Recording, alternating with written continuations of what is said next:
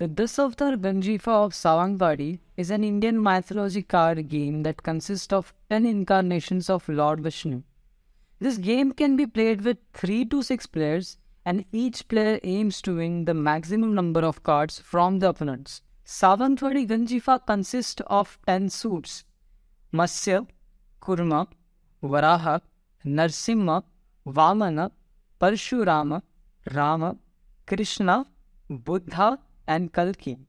Each suit consists of 12 cards, where King is the strongest card and Wazir is the second strongest card, followed by the 10 numericals from 1 to 10.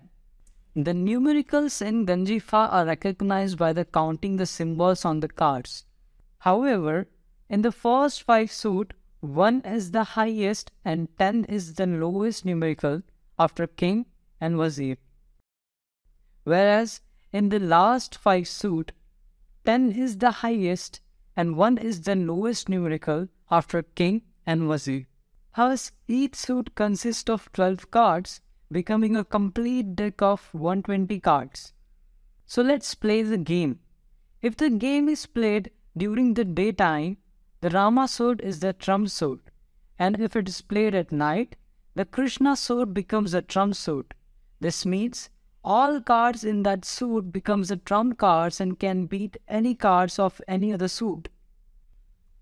To start the game, a player randomly mixes the cards face down on the table at least for 2 minutes, instead of shuffling the cards in a Western manner.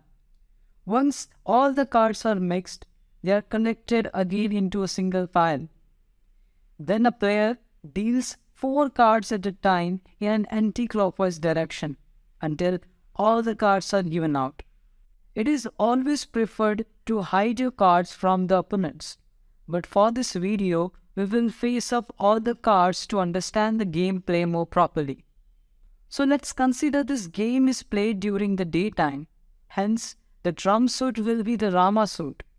The player holding the Rama King starts the game by putting the Rama King in the center. The other player must follow the lead suit by playing a lower card of Rama suit. The player who plays the highest ranking card wins the trick and thus collects the cards but cannot use them further in the game. The game proceeds with the player trying to capture as many as tricks possible by using their trumps and higher ranking cards. Every player must follow the lead suit whenever possible, but sometimes there is a void in the suit. For example, if a player leads a trick by playing a Matsya card and one of the opponent does not have a Matsya card, then he has to play a card from the suit which is recent next in the sequence of the Sautar. Or else, he can simply play a trump card to take the lead in the game. Remember, every time a player takes the lead in the game, he must check if he has a sequence of dukkals in his cards. Dukkals means a king card along with 1 or more cards in an unbroken sequence down from it.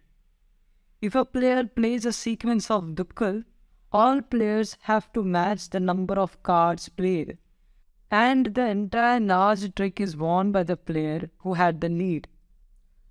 However, trump card cannot overpower when a set of dukkal is played, so no other card can beat them.